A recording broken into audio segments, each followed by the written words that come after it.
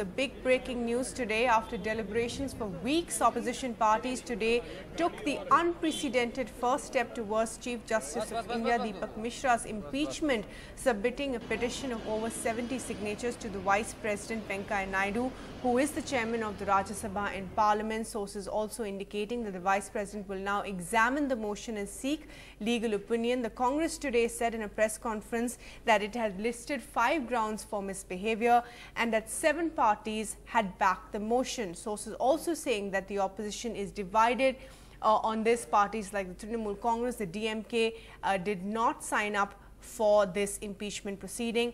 There are also strong opinions on both sides, even within the Congress.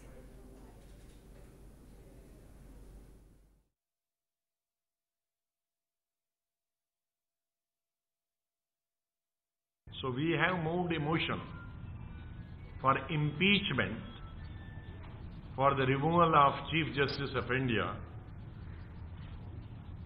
under 5 listed grounds of misbehavior. So we have submitted a motion signed by 71 members of the Parliament that there are 7 signatures of honorable members who are meanwhile retired. So we have said in the letter that those 7 members should not be counted out of the 71 members. When the judges of the Supreme Court themselves believe that the judiciary's independence is under threat and democracy in peril, alluding to the functioning of the office of the Chief Justice of India, should the nation stand still and do nothing? So that was the Congress obviously giving their defense for moving that impeachment proceeding. Sunil Prabhu is joining us on the phone line for more on this. Sunil, what are the options available to the Vice President on this? Well, the Vice President will now examine this motion. He will first cross-check and verify the signatures of the members of Parliament who have signed. Subsequently, he will seek a legal opinion to see whether this motion is in order.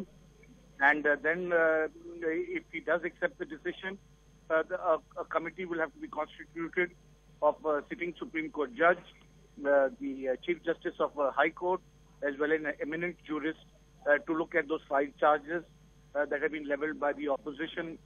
I mean, not really the opposition, but by these members of Parliament who believe that there is a case for impeachment against the Chief Justice of India.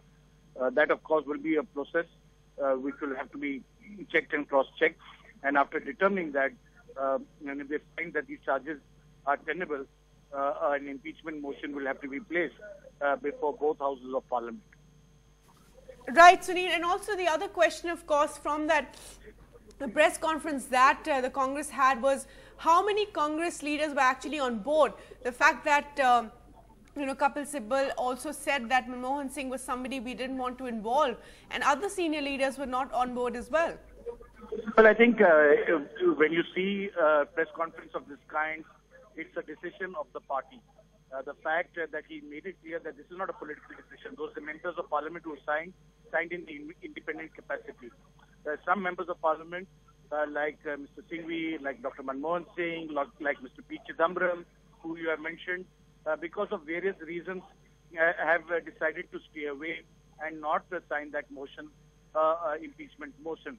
And it's in that backdrop that I think most political parties, the 7 political parties who signed, all of them went ahead with that decision. Of course, as you rightly point out, whether it is a question of whether the party has supported or not, yes, I think they are quite clear and quite categorical that there are charges against the Chief Justice of India, which need to be looked at in its entirety, and only a committee which is constituted under the Constitution, and that is, as they rightly said, an extremely sad moment for them, but no other option was available for them apart from impeachment to look into these charges. Let's remember, and let's put it in perspective, who had raised these doubts?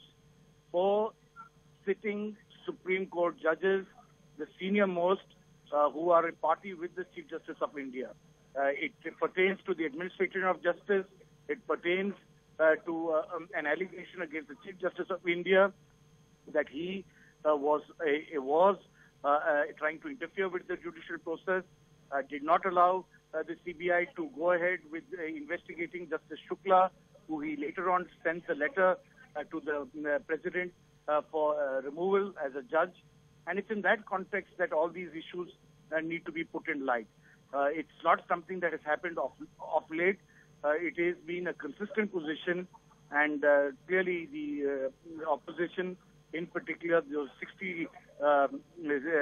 71 MPs who signed this motion, of course, 7 are no more members of parliament anymore, and a letter has been given to the Rajya Sabha chairman in this regard. It's in that context that they have requested that this matter to be looked in its entirety.